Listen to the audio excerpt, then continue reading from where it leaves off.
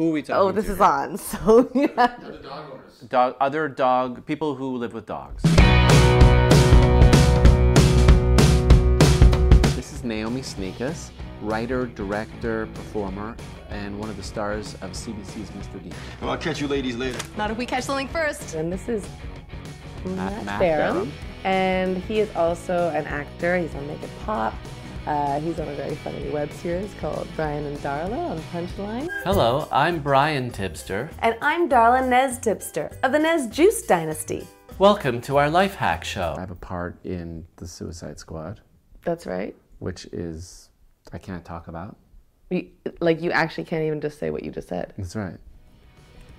This is Rufas. Rufas is the sort of the man of the household. He's a cockapoo, but he sleeps between us at night, so he's a cock-a-block-a-poo. Yeah. Pet owner jokes. Pet owner jokes. Like, do we have any pet owner jokes? Oh That yeah, was that's a pet owner joke. You can use it at a party. Yeah, they'll get it. Oh my god, they'll love the cock-a-block-a-poo.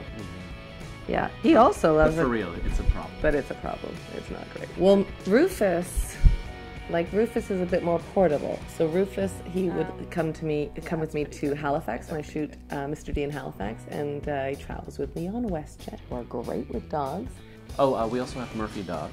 But Murphy's a bit bigger, so Murphy will mount every other dog.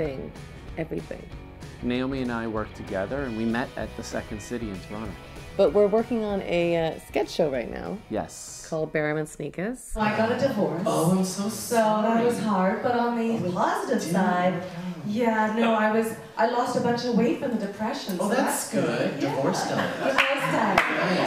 I laughed, but I shouldn't. You shouldn't. We've been in this house for about 10 years. It's great. It's a very busy household. I call it bohemian chic.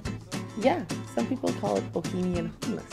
This is a good house for dogs though, because they can run and they can have their space. Murphy, come.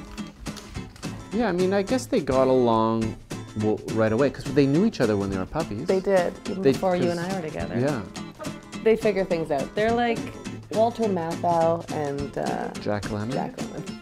Coming up, Oh, what do you have coming Baram and up? Snieckus, you and me both. That's right. Lower your expectations. Oh, that's a fantastic, yes, great idea. Because I think the biggest problem is that you hold out for the most amazing, most beautiful woman in the world, and then you never find her. And so, definitely settle.